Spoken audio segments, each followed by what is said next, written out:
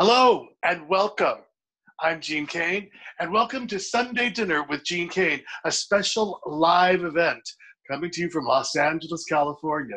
Thank you all for joining me today. I understand that there are even some international people from outside the USA. So we are worldwide. That is very exciting. We usually film our show and post it on YouTube, on our YouTube channel that you can subscribe to, Sunday Dinner at Gene Kane. But these are special times, and we can't have a big crew.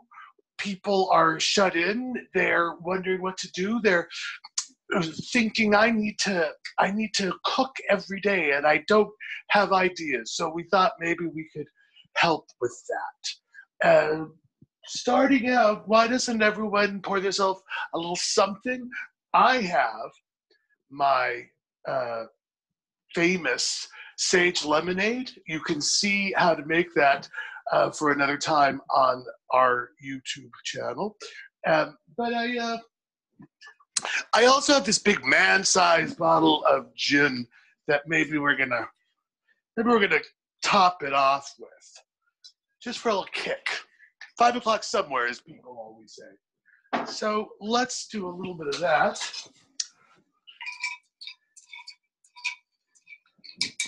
Chopsticks. Always got to have your chopsticks. Cheers. That sage lemonade is made to go with gin or vodka or whiskey or tequila with that base, that citrus base. All right, we want to get started. We are going to start with washing our hands. Now on the show, we edit that out. We film the show, so we've got extra stuff. We usually edit that out, but it's such a topical situation, such a topical subject today, the hand washing, that we really want to go through it with you. And you can get, these soft soaps that are, they're all the ones that in the grocery store that are like Madagascar vanilla, white tea, and cucumber. Those are all out. I have like conifer pine scent. So now I smell like the Christmas tree. But you should wash your hands for 20 seconds. People will tell you that that is singing Happy Birthday twice, or you can sing the first verse of Goody Goody, or you can just count to 20, right? And then the important thing as well is to not leave the water running in those 20 seconds. You don't want to be wasting resources like that at this time or any time. So let's dry our hands. Let's chat a little about what we're doing. We are going to make flank steak. We're going to grill it. And what is flank steak, you say? Flank steak, well, this is your flank right here, and it's the same on the animal. It's the portion under the ribs. It is not a, it is a muscular area. It's not a lot of fat. It is called a grainy meat, if you can see the grain in there in the meat. It is also a sort of flat meat. So there's a couple of things that we need to do. The first thing is that we need to marinate a flank steak. Now, if you received the email with the marinating instructions and the grocery list, and you're going to cook along with me, then you'll probably have already marinated your meat. But I just wanted to go over it with you, because it's important, because it's a dry meat, it's called. And like I said, there's not a lot of fat in it. So we don't, we want to make it softer. So we're gonna make a marinade in a self-sealing bag, best thing. Because the bowls, marinade and self-seal bags, made in heaven. So we take half a cup of vegetable oil, a third of a cup of soy sauce, about 5 5 garlic cloves, 2 tablespoons of lime juice, 2 tablespoons of red wine, a little bit of sugar. Your marinades should always have a little bit of sugar. I know a lot of people say, oh, I'm going to leave that out. But there's just something molecular in there that I can't explain. I'm not a scientist. And some Dijon mustard, again, about a tablespoon. And then stir it up, and you have that ready. Now, we are going to score our meat. That's another thing that we need to do. Now, if you've already started marinating yours, you don't need to do this.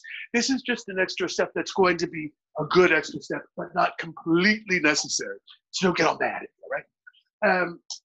We are going to score with a knife diagonally across the meat.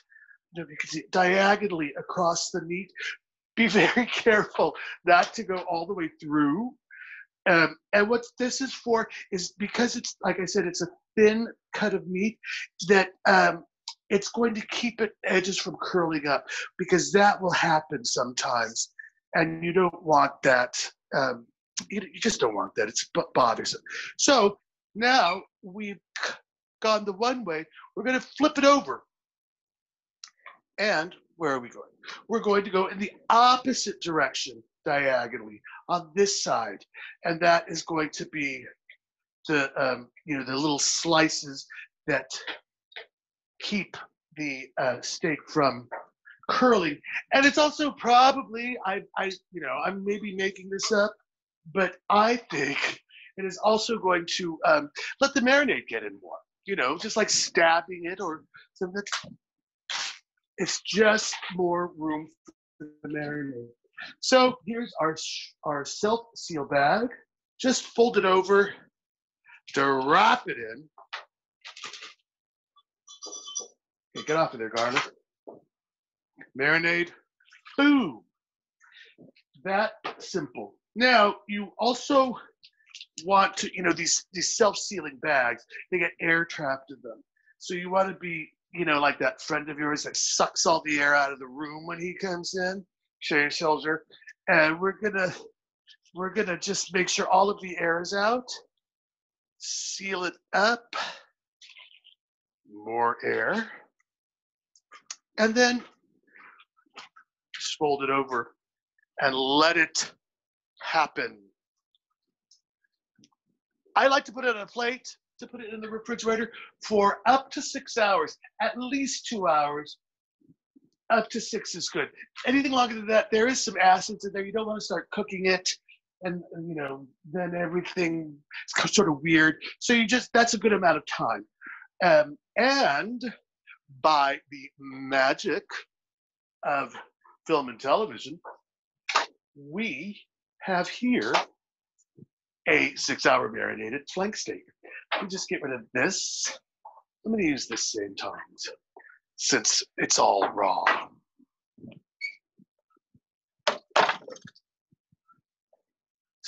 The steak can come out.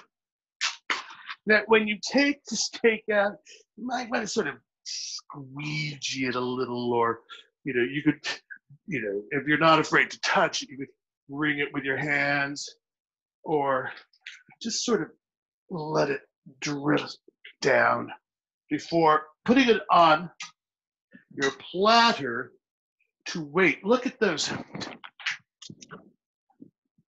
Look at the slices in there, and you can see how the marinade actually has gotten in there, and it looks very lovely. We're going to leave this to rest for just a few minutes. You should take it out before you start cooking it, about a half hour before, and let it go to room temperature. That's always a good thing that you want to do with meats.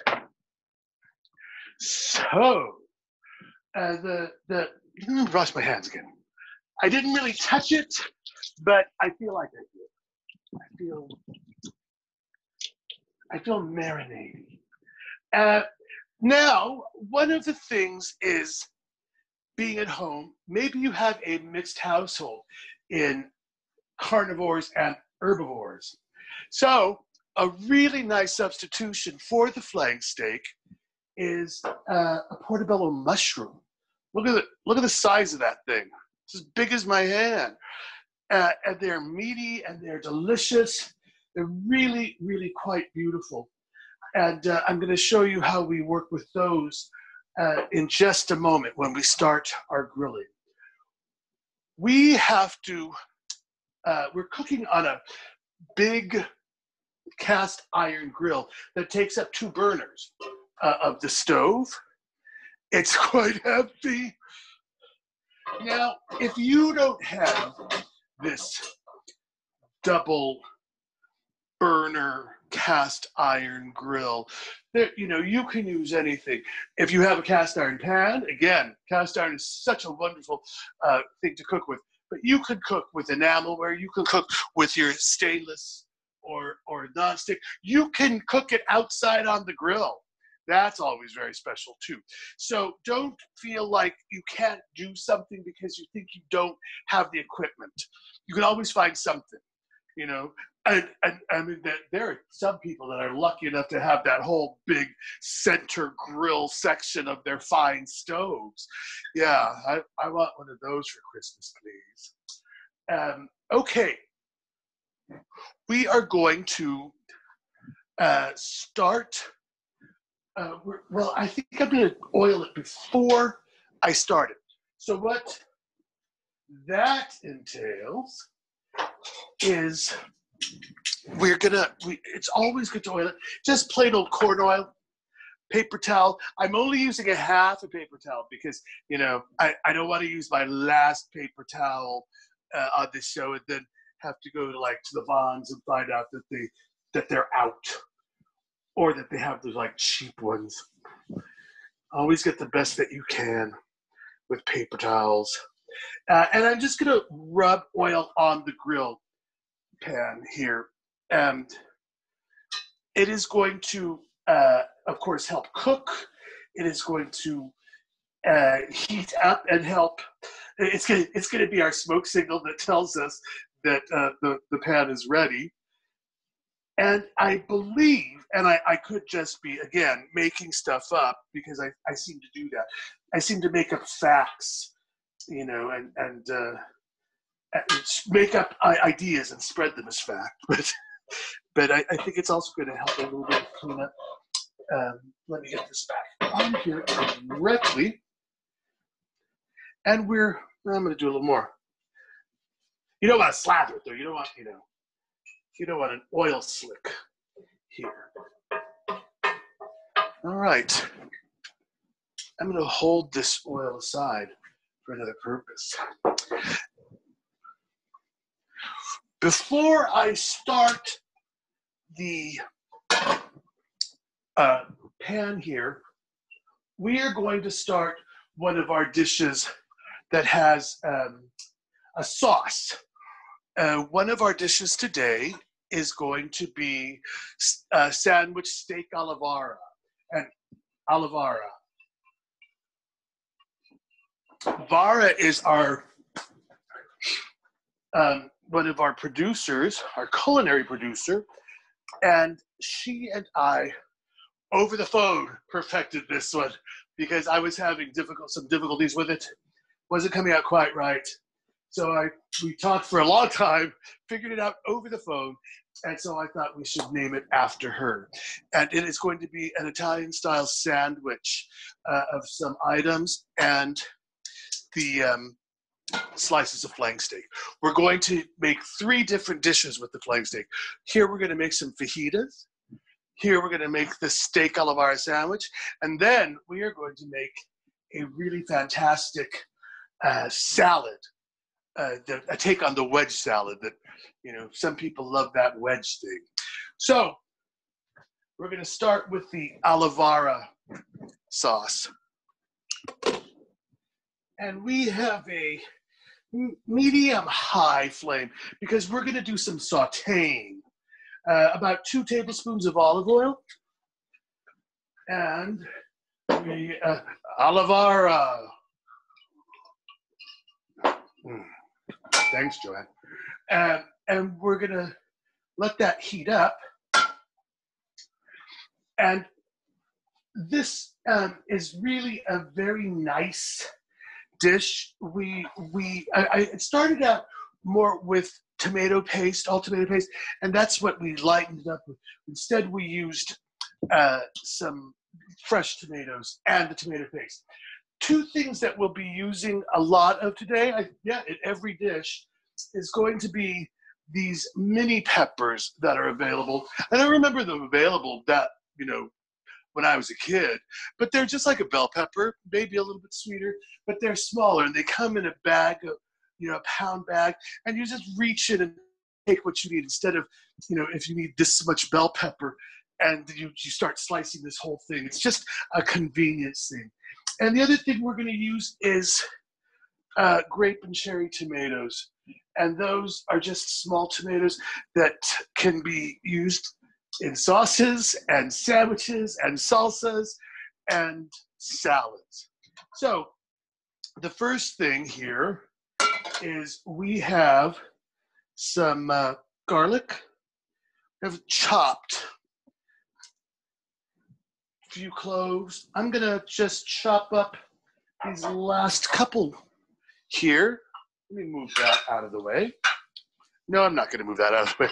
I'm just gonna do it right here. Just see, and just little slices. Doesn't have to be, one of the things, again, about a lot of the things I do is I don't really need to have everything beautifully, the same and that sort of thing. We are taking red pepper flakes. Some people call them pepperoncini. Toast those in there. We will use Italian seasoning, dried Italian seasoning. Crush it between the palms of your hands as you drop it into the oil. That's going to let it bloom. We're using 2 tablespoons of dried oregano, or as the English say, oregano, if you want to be all fancy. And there is oregano in the Italian seasoning, but it's just more, and it's just better. And we're cooking all that together. It's sort of, it smells beautiful.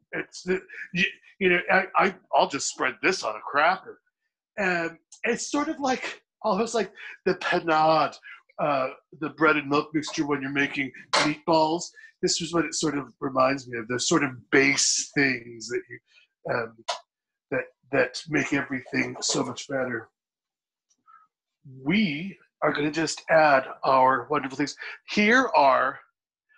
It's 2 cups. It's about 8 of those mini peppers. And I use different colors. We match-sticked them. They're very pretty.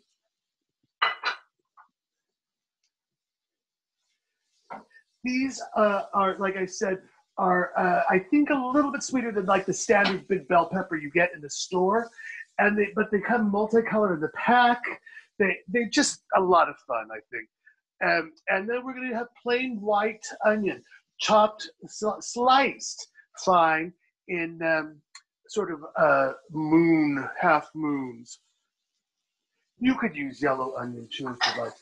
Now, we have about 15 of the tomatoes, and they're just randomly hacked because some of them are going to disintegrate, some of them you're going to pound out, and some of them you're just going to leave for more bite.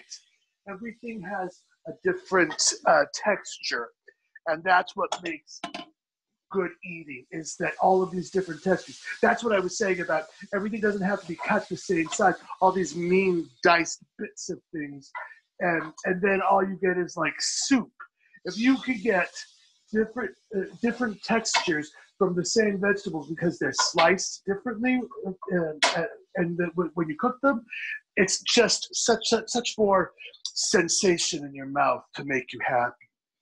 All right, now this is sauteing, sweating, and so am I.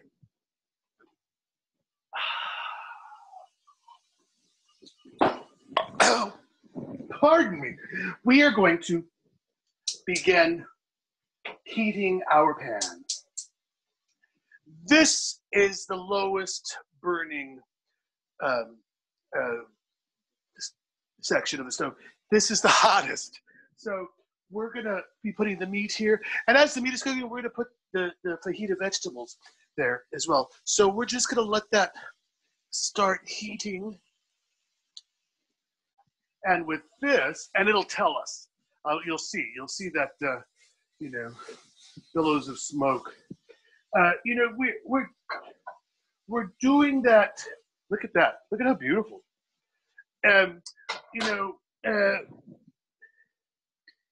We're doing this live because we want to share with you, and it's a little daunting for me. That there's a lot of live TV recently. They do the plays, the Broadway musicals, or an episode of your favorite sitcom will go live or something. But yeah, we do not have to worry that much. I mean, we don't have any like dance numbers or have to worry about lines, forgetting lines. The quality of mercy is not strained. It droppeth down my back and into my pants. That we don't have to worry about stuff like that. But I may burn dinner. I may burn down the house. I may burn some bridges. But we are live and we're already into it. So let's keep going. Now here's our tomato paste. I love using tomato paste. I love those tubes of tomato paste too. That's just, again, those things that we didn't have when I was a kid. You opened that can, you used a tablespoon, and then the rest of it went to waste. So now we have these wonderful tubes that you just you squeeze out what you need. Now we're going to put it in the bottom of the pan and sort of saute that too. You need to cook that tomato flavor in the tomato paste. Sort of like when you make a roux with fat and flour and how you have to cook the flour taste out. There is a taste that you have to cook through with the tomato paste in the bottom of the pan. So I made a well in the center and then put it there and sort of sauteed it in there. Now I'm going to just incorporate it into the rest of the stuff. And of course, to help incorporate and loosen up that, we have, oh, no, I have mine there. We have red wine, about a quarter cup, just to loosen it up. Now we also want to put some water in as well. Again, it's going to loosen it up. Again, a quarter cup, and then pay attention, see what happens with it. I keep a little vessel of water by the stove at all times when I'm cooking, just because sometimes whatever's happening at the bottom of your pan needs a little help. So we can use the water to loosen it up a bit. We are going to liberally salt tomatoes, especially peppers, onions. They want salt, but tomatoes especially. They cry for salt. They need salt. They beg for salt. Look at how pretty. Look at, ooh, already it is just delicious. A little fresh cracked pepper, or a lot. And just a little more flavor. There's a little more flavor there. And you also can take what I'm telling you and add your own ideas to it. You don't have to follow the instructions that I'm telling you to the T. I always thought, even as a kid, that like cookbooks, recipes, and those are just guidelines. That's But there are people that sit there with the book open with the glasses, and yeah, I'm not one of those. But we will also be putting towards the end. We're going to be adding some fresh chopped basil. I'm going to set that aside here while this cooks. down some. I'm going to cover it so that it sort of steams, and then the tomatoes will break down and we can sort of macerate them in there. For now, I'm going to set this aside for plating. And we are going to talk about our meat and the vegetables. So, yeah. Oh, I'm going to keep that, as a matter of fact. I'm going to keep that. And we are going to do this portobello mushroom here. See, some of the top is scraped off, but that's not hurting anything. What you want to do is see where the grilling is on the underside. I'm turning this lower now to simmer too. Sorry about that. Turn that to simmer. There's that sort of gills in there. This is a beautiful creature. So we are that oil that we had in the bowl that we grilled for the grill. We're just going to brush that. We're going to brush our. Ooh, that was a lot. It's all drippy done. Catch that. Just paint it. It's lovely. It's lovely. And then a little salt on there. We're going to do the underside. Now, the portobello mushroom is so meaty and dense. And it has a chew that is reminiscent, especially of flank steak, but just of meat in general. It has that. You could use other things as well. You could use some big eggplant rounds. A paddle of nopal or cactus would be another wonderful thing. But there's just something about the portobello that is really, really mimics the beefiness. And I have one done from earlier. And if you see, look at these wonderful grill marks. It's getting away from me. And the inside, it's quite a lovely thing. So here is, I don't know if you can see the smoke coming off. Looks like we're ready. So when you are doing both meat and vegetarian styles, always do the vegetarian first before you put the meat on the grill. That way there's not like a cross contamination, cross current of that. I'm going to reheat that one so that it's fair to the vegetarian. You don't want the meat touching the same, touching the same thing as the meat. So here is, while that's going, you can take a look here and see the tomatoes are really sort of falling apart, and you could just sort of tamp them here, and they will, they'll thicken the sauce, they'll incorporate some of them, leave some. You want some of that bite in there too. Don't smash it all. Look at, again, you can really kind of eat this by yourself. But then it's not steak a la vara because there's steak in it. And the funny thing is, I think that Joanne doesn't really eat steak. I think she'd be the mushroom a la vara, steak mushroom a la vara. So we're gonna slice some of the steak and put it in here when we're ready, or of course the mushroom. I also, in playing with this dish, I also used crimini or baby bella mushrooms, which are standard size mushrooms, but they have that same, they've got more intense flavor than the standard white button mushrooms. Look at this. It's called a pork press, I think, or a bacon press. I'm going to press the mushroom. Because it's big, we want to sort of push it down so that it gets all over the surface to cook. And we're going to let that go. We do have, for our grill, we have our fajita vegetable. Here we have, again, another mushroom. We're just going to throw the whole little grape tomato on there. There's the peppers, There's onions. I put some red onion in there as well. Jalapenos.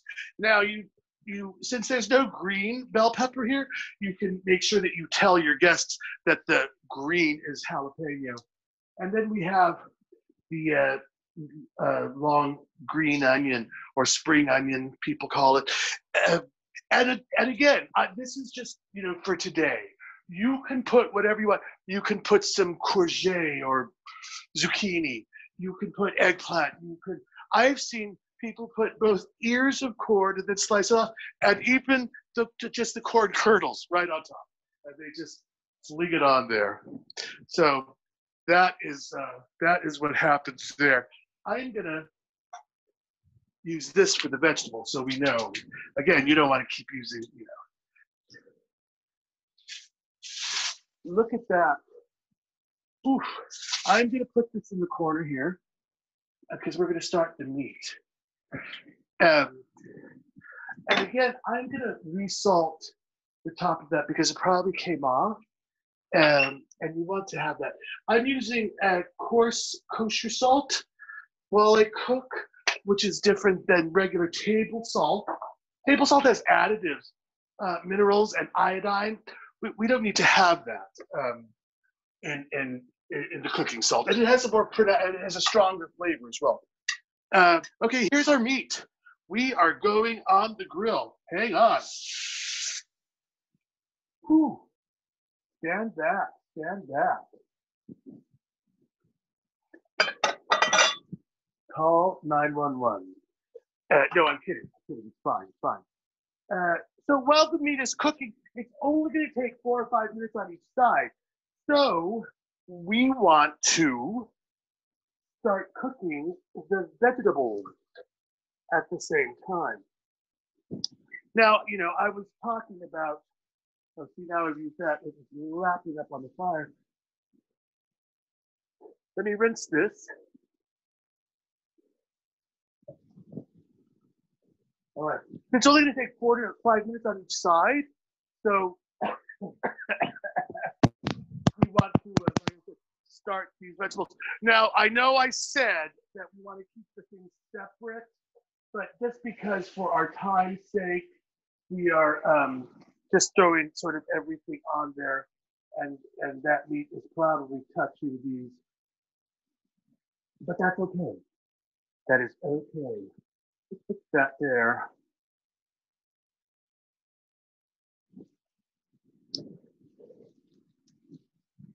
Couple of tomatoes, just whole. Let's move this off because it's all you see.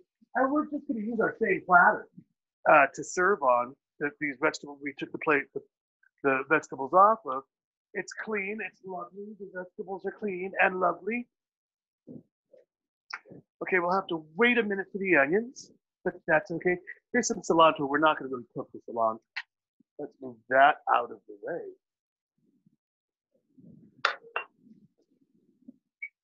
Let's give a stir here to our olive oil. Ooh, boy, that is pretty delicious. I am going to leave the cover off now to let it cook down a little. Just we want to put that down a little. Control that my mic is a little bit off, so hopefully you can hear me. We're going to let this cook down a bit.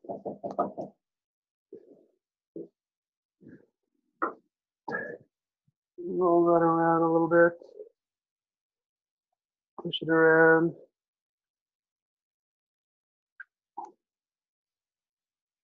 Oof. I really want to eat this mushroom right now. Like I said, and if you're not mushroom folk, I'm telling you, have you ever had nopal? Have you ever had cactus? Oh my gosh, that is one amazing little dish. Okay, how much longer? A couple more minutes for this side of the meat. Let's Get back on there. Get back on there. Yeah, here's, you know, you don't touch the jalapenos with your hand, but and while you're cutting them, you might want to wear gloves. I take out the seeds and the ribs. People will say that doesn't matter. People will tell you that if it curls, then that's hotter. Or if the jalapeno itself is bent, that's hotter. You know what? It's a crapshoot. I tell you, I've tried every. Somebody says the stem, somebody says the shape. It's just a crapshoot. You get one, and it's like eating a pickle, and then you get another one, and you feel like you ate the sun. There's just really no way of telling. So if you are not a good chili folk, then that's why I'm saying don't use green in the bell peppers, because that way you'll know that the jalapeno is the green pepper. Now, change of tongs. I think it's time to flip this over. And oh my, look at that. That is just one of the pretty. Look at this acrylic, and then that's just one of the prettiest things I ever did see. Oh my goodness gracious! I'm getting all thrilled. I'm getting all out of my mind, and I'm getting awfully sweaty. My. We must need a little sip. Okay. We are going to go ahead, and I think that we can turn this off. The reason we started this first was because it did have to simmer a bit, and you want those tomatoes to sort of break down, a lot of those tomatoes to break down, and just all the flavors to blend. That's one of the things that is important to me, is a mix of flavors. They're not necessarily exotic.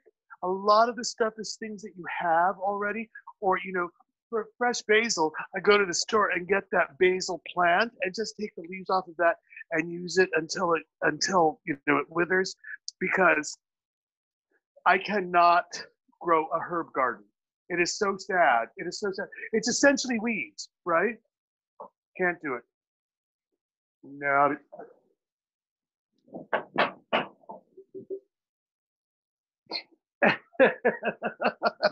Someone is asking if Uber Eats could come to the door and pick up a plate. That's pretty hilarious. I like that. Whoever said that, I'm in love with you. Oh my gosh, this steak is so pretty. I am going to take the other mushroom off because I think that we are done there. God, that is so pretty. And it exudes a nice liquid. All right, let's move some stuff over so that we can move the white onions on. Oh, yeah, we shouldn't put those together, right? Let's try to keep them apart. You over here. You, jalapenos over here. And again, we like to keep it compartmentalized, but it doesn't have to be, laid out flat and individual and that sort of thing. It's none of this is like, fine French cuisine or anything, but it will taste like it with the care that you take and the joy that you take in cooking. I really think that, how people always, mothers would tell you that, oh, it's because it's made with love. I think there's something real about that. I think there's a happiness imparts itself in the flavor somehow. Now, yeah, we're gonna leave them on the grill there for a while. Partly I have to dab my face. I don't have the wonderful Melanie Turner Snow doing my hair and makeup. Look, I just put in a ponytail with a schmata on because I can't I can't comb my hair. I mean, I need Melanie Turner Snow. Um, so we're gonna cook these. They're gonna sizzle. They're gonna cook through lovely, lovely. Um, and let's see, is our steak? I think we have 1 more minute on our steak here, on our flank steak. See how it's it's oh well I can't see how it's blistering and cookies and steam rising off of that. That is just lovely. Seared vegetables. You could even, yeah, I'm not a big fan of like cooked fruit in this way, but peaches or pineapple would be very good, in the fajita setting. There's just so many options. Now when we serve this, we have both corn tortillas, the taco sized corn tortilla, or burrito sized flour tortilla. You could do whatever you want. Nobody says that there's no burrito or there's no tortilla police. There's no. It's not in the Geneva Convention what you can use a tortilla for. So you can you can have a taco and a burrito. You can use cheese, you can use sour cream, you can use additional salsa. On Gene's Sunday Dinner on a previous episode, we have my lovely pico de gallo. You could make that along with this. We have my bingo rice. A taco or a burrito needs some rice on the side, right? Check the bingo rice episode to eat for your sides here. And you can subscribe to the YouTube channel. You can also follow us on Instagram at Gene's Sunday Dinner, and that is GENESUNDAY, not Gene's Sunday, Gene Sunday. And we also have a Facebook page, Sunday Dinner with Gene Kane. So you can follow us there. You can see the recipes on YouTube. You can make comments. You can make the dishes and send us pictures and what you think. One of our crew members, lovely Beth Hickey, actually made some of the fettuccine Alfredo from the episode a couple of weeks ago, and shared with us that it came out very nicely. So that's good. And pal Linda Jenkins actually told me that she made our pork chops for, maybe it was for Easter dinner, because Easter dinner was you didn't have the big family gathering. We were all shut in and alone. Some people have spouses or children, lucky for them, but some people just maybe there's two people, maybe there's one. And so you can make these dishes into something actually, a special dinner. Okay, so we're going to take this off now. I don't know if you can see now. Look how beautiful that is. I can't believe it. That is so pretty. Now, sorry, I forgot to show you that we are putting this on the very special Sunday Dinner cutting board. These were made by our set decorator, Christina Giovacchini, and given to me over Christmas. And it was a lovely gesture. It's a very special thing for me. And this is the first time I'm actually using it with you guys, with all of you here with me today. This event to me is that special that I pulled out all the good stuff. Here's look at our lovely little tomatoes. I like doing the tomatoes like this. I'll leave them whole because they sort of wilt and stuff. When they're raw, I'm not crazy for how they like pop in your mouth. It's weird to me. It's a bit odd. So I don't really. All right. I'm going to turn this off. And we're gonna work through the smoke. Fog machine. I feel like I'm in an 80s music video. All right, I'm going to plate these. Oof! This stand back. I see I'm in an 80s music video, and I'm gonna plate these in the same grouping. Oh, maybe not the peppers next to the peppers. The peppers next to the thing. And do it pretty so that that your guests or your family can see the all of the scorch marks and the grill marks. I have a nephew who when he was very young, he was very, very young, we're having a family barbecue or something, and his grandfather asked him if he wanted a hot dog off the grill, and he told him, "No, I don't eat food with lines on it."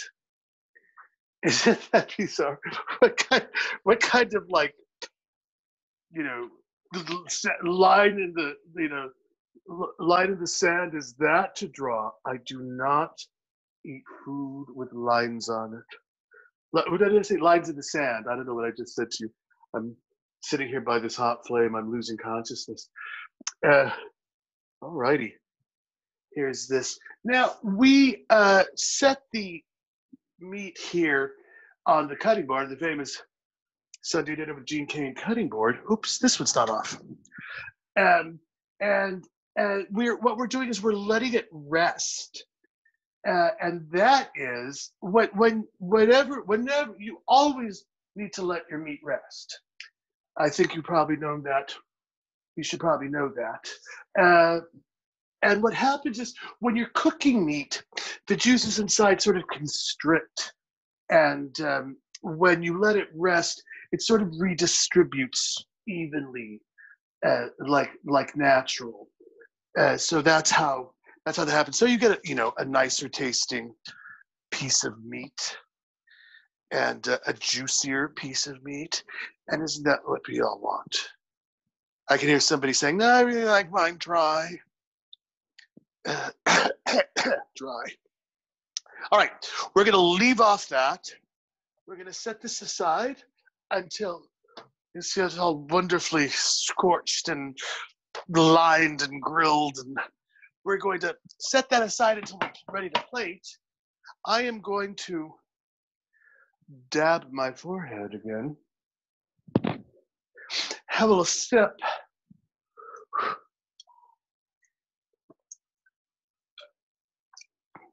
You've got to make this. I can also, show you how to make the simple syrup for it with stevia instead of sugar. For all of you who take who are diabetic or watching your sugar, or just if you just prefer a diet drink, if you don't want to drink your calories, that's a lot of people. So and it's so nice. It's really lovely. I am going to remove these things because we are going to start, while that's resting and before we cut it, we're going to go ahead and start it on our last dish. Wow, we can't be. Let's move that. This is a salad. I devised it on my own. It's a lot of things that I like together that to me just seem to go together. It's got a lot of color, it's got a lot of flavor, all of these different flavors marrying together to give this unbelievable taste explosion in your mouth. So what we are going to do is I'll set that in front. I hope you can see that. It's a take on the the wedge salad. People like the wedge, and I'm like, but the wedge, it's just it's iceberg lettuce. It's like eating hard water. But it turns out that iceberg lettuce does have more nutritional value than people give credit for. So I have to give that. I have to allow for that and say that's true. So I want to make it a little better than just an iceberg wedge. We're going to start with, you get these packages of mixed salad greens.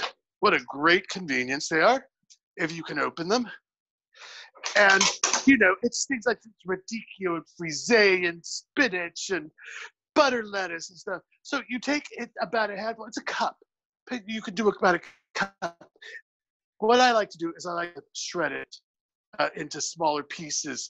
I don't like cutting salad, at the table, but also cutting greens is not always great. You want to tear your greens most of the time. Frisee there. Then we have our wedge, our iceberg wedge.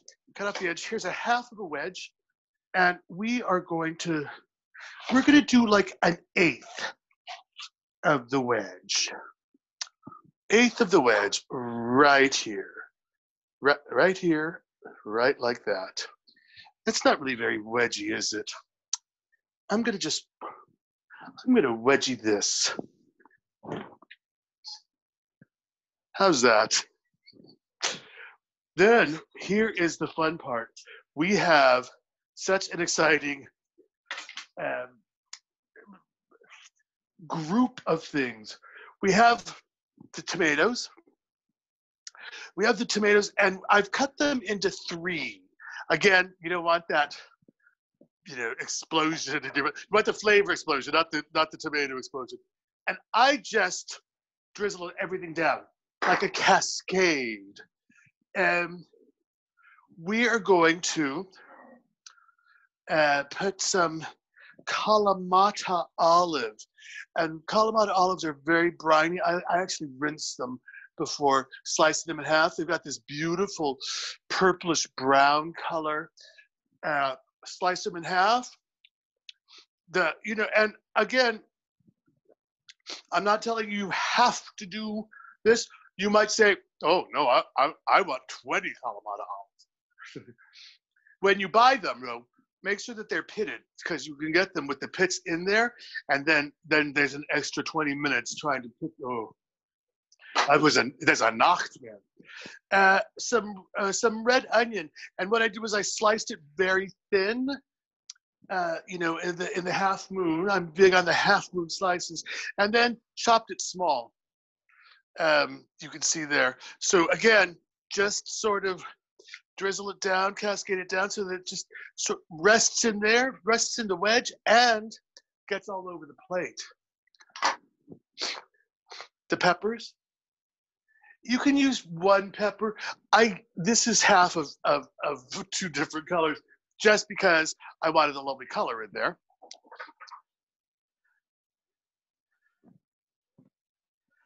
Capers. Capers are lovely, briny little things. They're actually the bud of a plant. And this is 1.5 teaspoons. Again, capers is one of those things. So somebody will say, oh, no, we're having more capers than that. They're briny and they're piquant, and they just have such a wonderful, wonderful something. We have a little thing here. Now we have goat cheese. I'll say that it's tangy. I don't like that word. You know how people don't like moist, I don't like tangy, and I don't like nougat. I don't like those words. But I'm just cutting a few rounds off of this log of goat cheese. You could use crumbled feta as well, if you'd like. I just think that the goat cheese just has more something to add, more flavor to add to this dish. And then, oops, I've got to go to the refrigerator and get me a little bit of salad dressing. we're using balsamic vinaigrette, a simple balsamic vinaigrette. You don't want to overdo it with like a cheesy, heavy, creamy something. I'm using Ken's, which is very good. Newman's Own has a terrific light balsamic. And also you can make your own. You know, what is it? It's 3-to-1. 3/4 cup olive oil, 1/4 cup balsamic vinegar, salt, pepper. And when you make your own, you can, of course, add herbs. I did say herbs because there's an H there. Herbs, spices, little bits of onion and stuff. All right, so we're going to give it some. We're gonna, yeah. See, again, I'm not one of those guys that loves that swimming in the salad dressing thing, all drenched. But this, again, it's just more of that flavor. We are going to use, this time we're going to use the pink Himalayan salt. It is not sea salt. A lot of times it's advertised as Himalayan sea salt. It's mined salt, and it's in big pieces, and when you mill it like pepper, and it cracks over there. And then we've got some of this. So, some pepper. So, we're going to do something now that we've been needing to do. We're rested. Ooh, I'm dripping. I'm going to get a fresh tong and a fresh knife. And here's our thing. All right, so here we go. We are going to slice diagonally, cutting against the grain, to this wonderful, ooh. Now, the meat on the inside, in the center, is going to, because there's larger pieces, is going to be less cooked. It's going to be pinker, is that a word? It's going to be more pinky. But for those who like the rare, that's where I go. I mean, I'll take my meat still mooing. I just love it. And who, you know what? Why not? All righty. Now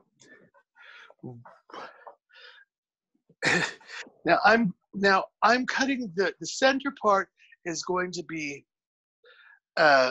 longer. You could use that for the salad, but for the fajita and for the olivara, I prefer to cut that in half again. Now I am going to finish up everything. Okay, I have to make one more trip to the refrigerator. We're going to put some cheese on the sandwich, but I didn't want to leave it out in this heat. It's just too much heat, and it would be so like wobbly. We just couldn't. Yeah, no wobbly cheese today, please. We're using provolone. It's a nice melting cheese. It's neutral. It's quite delicious. And if I can open this package, we'll be in.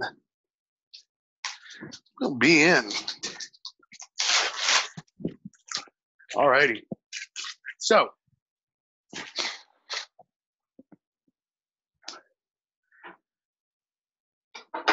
we have bread here in front of us. We have a lovely sort of a baguette or roll. I think that's an Italian roll. Look at this. This is from Levain Bakery called the Talera roll. It's very much like, it looks very much like a ciabatta, but it's lighter. It's not as dense, and that's a really tasty roll. Here's just a simple sandwich roll. You could use bolillo. You could use, the Italian roll, French roll, sourdough roll. Really anything that you want or like, and use what you will. The things like regular sandwich bread, maybe not. unless you toast it, because you want it a little firm. All right, so what we're going to do first is, let's get the bread, let's get the knife. We want to make sure you don't cut all the way through. That's one of the problems with like these rolls, is that they're small, and it becomes kind of like a sloppy Joe sandwich. Oh, let's do this first before we cut that up. Let's take our flank steak, and what we're gonna do is just gonna drop it in there a little bit, mix it up, a little more here. And you know, of course you would do more. I'm just gonna do a little bit here for the sandwich sake. Cut your bread. Again, not all the way through. Leave that little sort of hinge on the one side. You know, another bread that you could use for this is a hot dog bun. And then now they have all those different hot dogs, those brioche ones, and what am I trying to say? Pretzel one. There's really a lot available. Bread-wise, you just, you get to do anything you want. Now, with the sandwich as well, I have done this both with the meat and with the mushroom. And I'll tell you right now, if you're a meat eater, you won't miss it if you're just doing the mushroom. It is beautiful. Sometimes people will hollow out the bread to put more fixings in the sandwich. I don't know. Yeah, I don't know. I don't think you need to, because then you're losing the bread. Okay, one slice of lovely provolone per side, and then you just drop your meat and delicious sauces and vegetables in there. You have a beautiful sandwich. You could, there's your greens. Look at that. Just have a little salad on there. Plink. And now you're ready. So, let's move that out of the way. Now, here, what we're going to do is a Kaiser roll would be fine, although it does have that strange the flavor, the poppy seeds on top. Look at what we're doing here now. We're taking our steak, and we're putting it on top of there. And if the steak is still warm, it's okay, because it's going to just sort of soften the lettuce. It's sort of wilt it, which is nice. And then it sort of drips on there in a lovely, lovely way. So I'm gonna just very quickly rinse off this side, or brush off that side, just to show you that we have that set.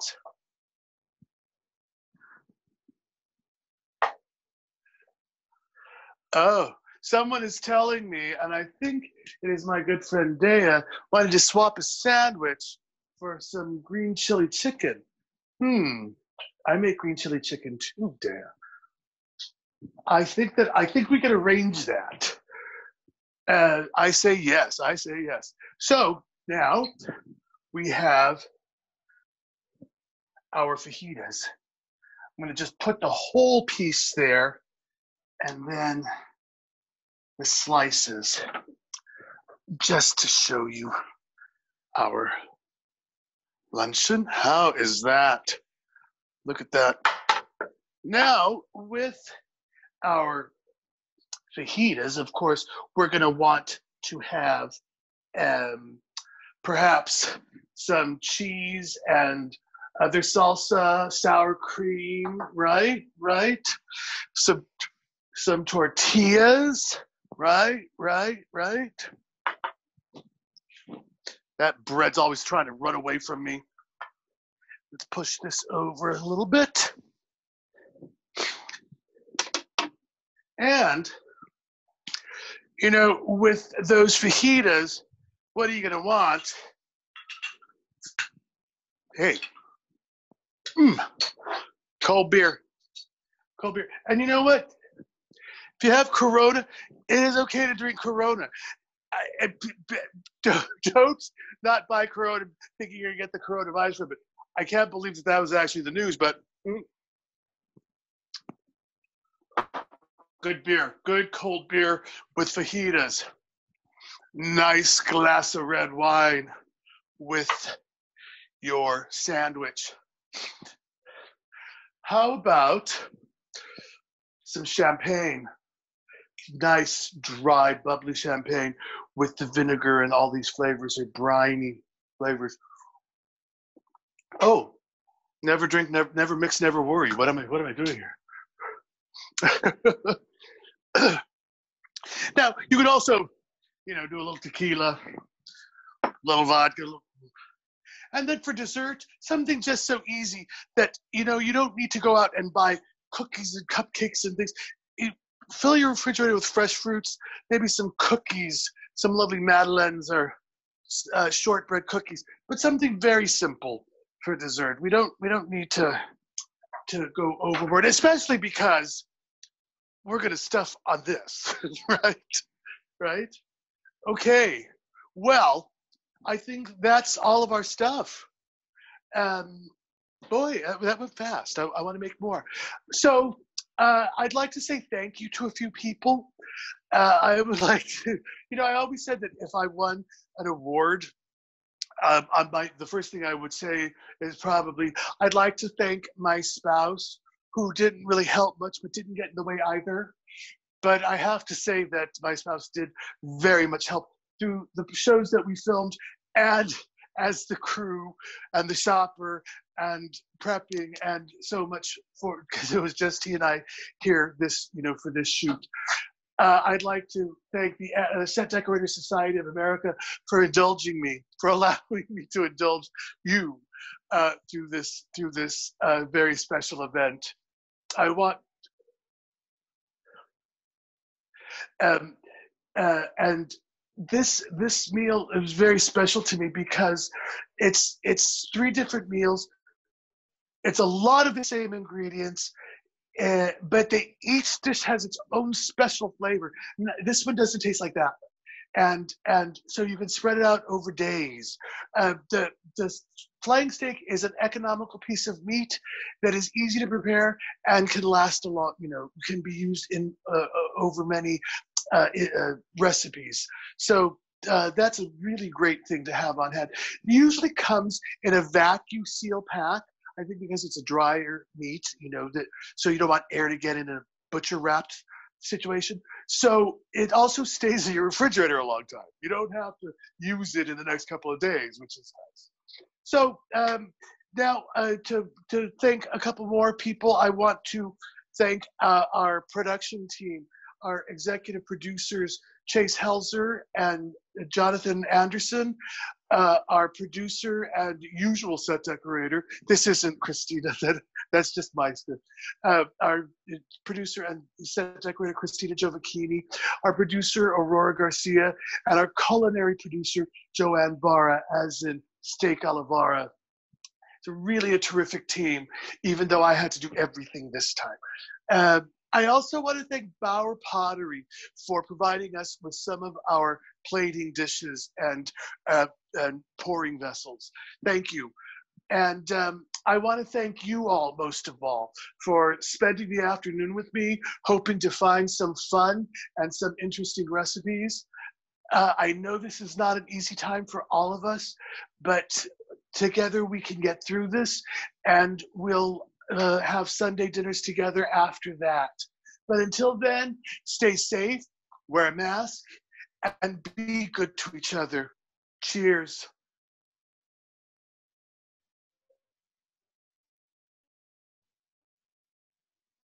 Ah, I need to make another one.